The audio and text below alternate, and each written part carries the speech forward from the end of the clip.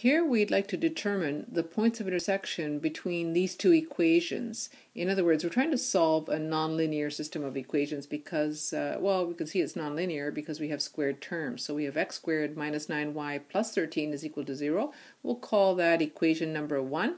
And we have x squared plus y squared minus 6y minus 19 is equal to 0. We'll call that equation 2. What kind of equations are they? Well, the first equation is a parabola.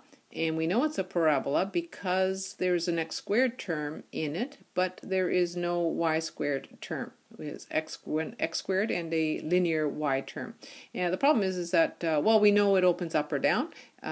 We don't know which way it opens, but we do know that it opens up or down. And the second equation is x squared plus y squared minus 6y minus 19 is equal to 0. We know that that is a circle. And the reason why we know that it is a circle is because of the presence of the x squared and the y squared term, and they both have same coefficients, and so it's a perfect circle. We just don't know where the center of that circle is, and we don't know what the radius of that circle is either. We could certainly determine the center and the radius by putting it into the standard form, just as we could do with that parabola. So, do they intersect? Do they not intersect? I don't know. But let's pretend that they do intersect somehow. I'm not quite sure how they will intersect. If you get graphing software, you can certainly plot them and then gauge or get a rough estimate for their points of intersection.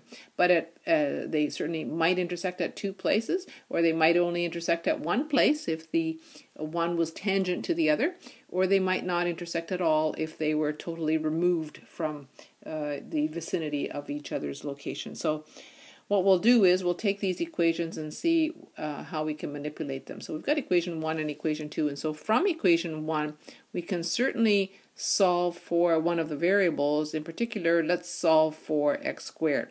So we'll solve for x squared, and we end up with x squared is equal to 9y minus 13. And that's pretty good, because what I'm going to do with that information now is that I'm going to substitute that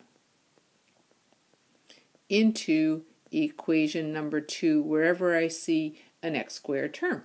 Because I only see one x squared term in equation 2, I will only have to substitute once. So from equation 2 now, I'm going to rewrite it as 9y minus 13, because that's what x squared is, plus y squared minus 6y minus 19 is equal to 0. And this now gives me an equation with only one variable. So let's now tidy it up and collect like terms and organize it in a fashion that we can understand. So we're going to have y squared, and we have, again, we have 9y, and we have minus 6y. So it's going to be minus 3y, or plus 3y.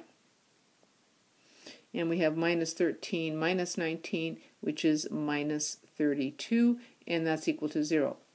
And you recognize that as a quadratic equation, so you can solve a quadratic equation by using the quadratic formula to get the two solutions. There are always going to be two solutions for a quadratic equation.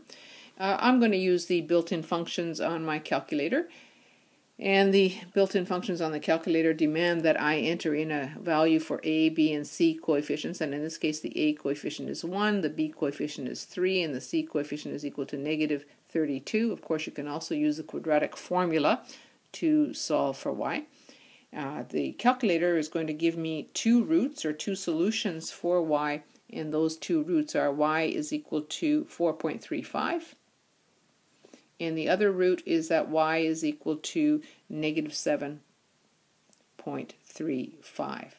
And so now that I have two solutions for the y value, I can easily determine from that y value the corresponding x value.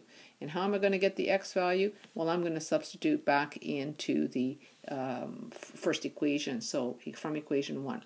So from equation 1 we have x squared is equal to 9 times y, 9 times 4.35, subtract 13, and so x squared is going to equal to some number, subtract 13, or 26.5, 26.15, and so that gives me two solutions when I take the square root x is going to equal to plus or minus the square root of 26.15, which is plus or minus 5.11.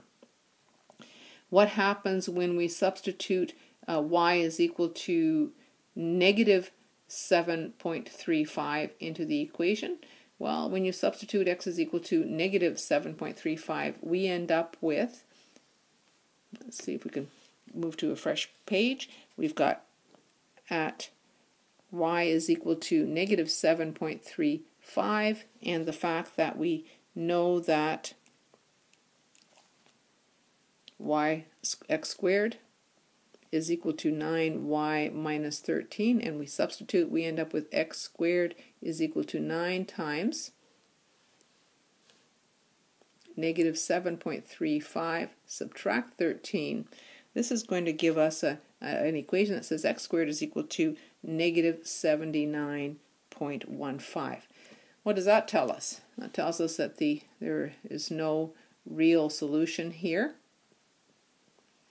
In other words, they are complex solutions. They involve the square root of a negative quantity. So we're going to go back to our two values for x, where x is equal to plus or minus 5.11 when y was equal to 4.35.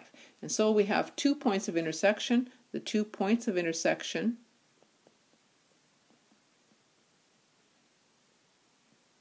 occur at the point 5.11 comma 4.35 for x, and the other point of intersection is at negative 5.11 comma 4.35.